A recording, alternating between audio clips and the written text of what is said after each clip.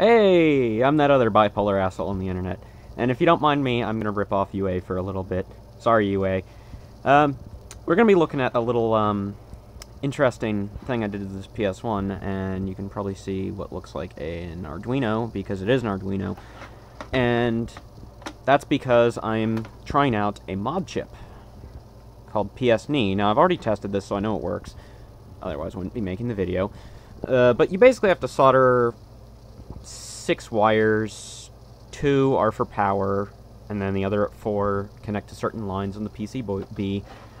This is a PU 23, I think. So SCPH 9001 model. Laser's in good shape. Got my controller right there. And as you can see, this is a burnt disc. Now, just to show that, yes, this thing will still obviously work with an official game, we're putting a copy of Spyro the Dragon in here, because Spyro is a good game. And we're going to power on the PlayStation. Pardon the mess. My setup isn't as clean as some of the other people. But, as you can see, give it a second, there we go. Works with an official PlayStation game. So, let's ignore that. Just put you there, and put a burnt game in there. And yes, I know it's scratched to shit. I've had it laying around.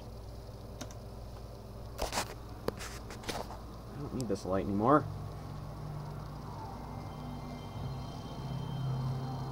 We're gonna use my burn game, and it's a Japanese game, so it actually says Computer Entertainment Incorporated.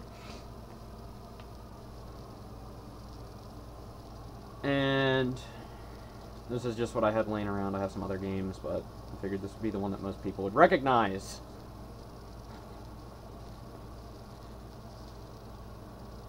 And if you don't already recognize it, then you've obviously never played it.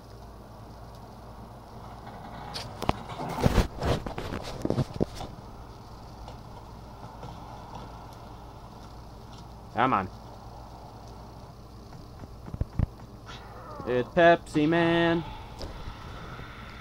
So, yeah, Pepsi Man works. There should be music here, but I think my ISO is bad. Let's put another example in here, just because this is an interesting little example, because it's actually not an official PS1 game. And actually, I will show you the Arduino doing its work while it boots. See the red light, red flashy. Oh wait, no, this is an official PS1 game. What the fuck did I do with the other disc? And I have this open, so I need to be very careful. There we go. I should label my discs. That's what I should do. And I should also clean my lens.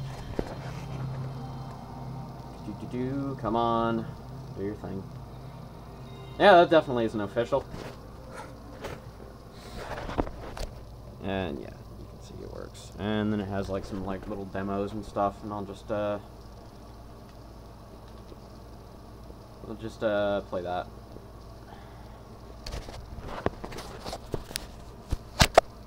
It's a demo scene running on it, and I'm trying to clean my lens off. There we go. Oh, you son of a bitch. Maybe it doesn't like the fact that it's open. Oh, come on. You loaded earlier, you stupid thing. Come on. Yeah, my laser, I think, needs to be worked on my PS1.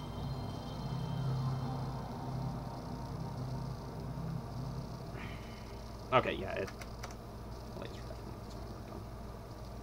Could also be the screw coming loose. That's always a possibility. Other way.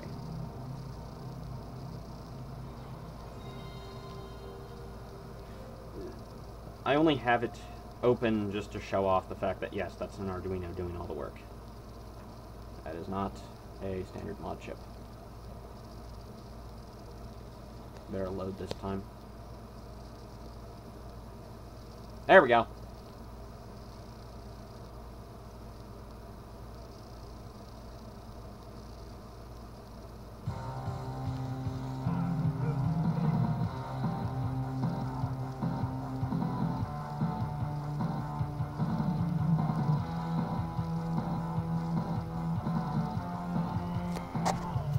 So, yes, that is a PlayStation modded with an Arduino.